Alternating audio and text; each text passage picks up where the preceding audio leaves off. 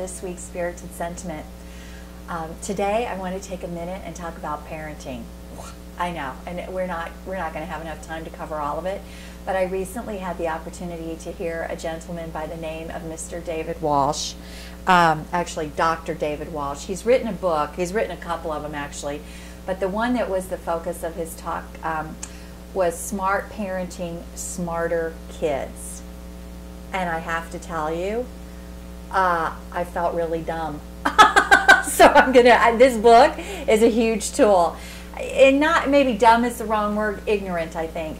The research that is going on now about the brain and development and children and adolescents and the way they learn and the way that they process information, it's just amazing. And I took pages and pages of notes, but there are a couple of things that I wanted to share with you. The first one is, whatever the brain does a lot of, that's what the brain gets good at. So I want you to think about what you're doing a lot of, what your kids are doing a lot of, because that's what the brain gets good at. Practice, repetition, correct? Okay. The other thing is that thinking. A lot of us, you know, we get upset with our kids and we're like, what were they thinking?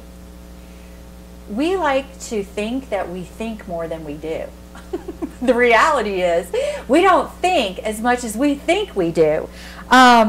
Most of what the brain's activity is involved in is not thinking at all. And I know that sounds counterintuitive, but we avoid thinking, although we do enjoy it when the conditions are right.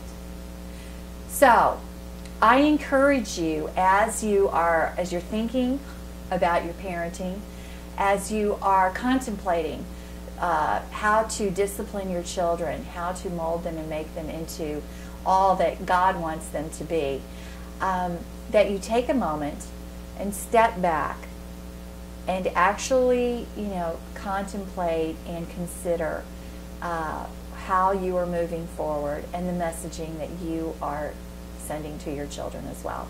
Pick up the book. Dr. Walsh is amazing, and it's easy to read. It may not be quite so easy to understand, but he puts science and technology together in a way that will just absolutely open up your mind and amaze you into the insights on how you can be a better parent. I'm Rachel Kirschneider. Thank you for joining me.